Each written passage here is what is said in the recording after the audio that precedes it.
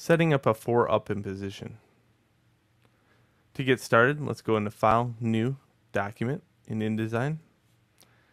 Let's take off facing pages and put this at 0.25. Hit Enter. Let's go into the master page. We do not want to put this on our front page. So double click a master, make sure it's highlighted just like that. Just like this. Make sure it's blue. That assures that you are on the master page. We need to divide the paper in half and then half again.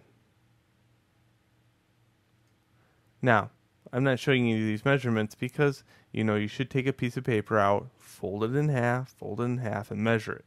You could do that. Or you can use common sense or math or anything that you need to get the section lines here. Now we need 1/4 of an inch from the center. So I'm going to take the center and measure 1/4 of an inch out.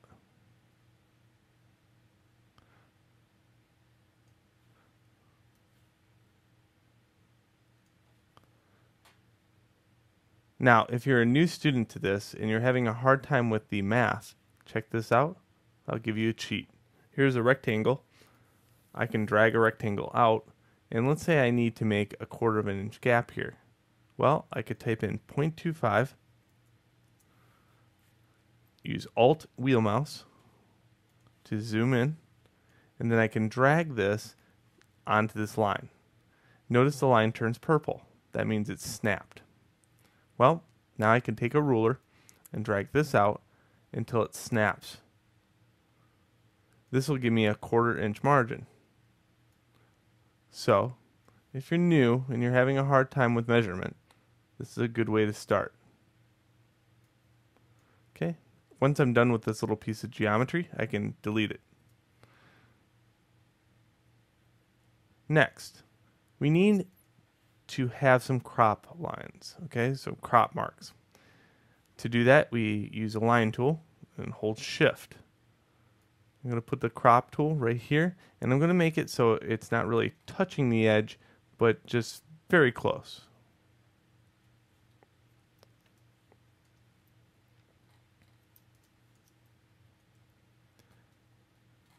Now, these crop marks will be gone, so if you want, I guess a smarter way to do this is make them just a little bit in past the purple, because anything past the purple is technically going to be gone.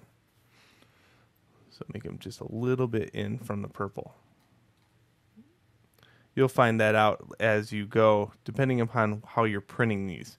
If you're printing them via offset, yes, you'll definitely have to put them on the inside just a little bit. If you're printing them using a laser printer, you can have them a little bit past here and it will work. How do you augment a line? Well, if you hold or go to the direct selection tool and click on it, I can now click and drag holding Shift and I can move the line in. Alright, now my master page is set up. So now I can go back to a master. Okay, notice nothing has changed.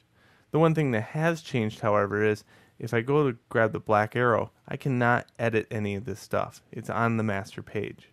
So if you made a mistake, you need to go back to the master page. You're now ready to use this template for 4-up impositioning. In other words, we have a product, and we can easily go in here, drag a box out from here to here, make sure it has 0 points, and then we can place our product here. Our product is going to be 4.25 by, oh wait, no. Actually, our product is going to be 3.73 by 4.9. And we can edit this to be a more exact number if we need it. But just know that it's in a ratio, so you don't really have to do that. As long as you make it within the ratio of like 5 to 3.75 that's the size of your product for a 4-up in positioning. All right, enjoy, and on to the next video.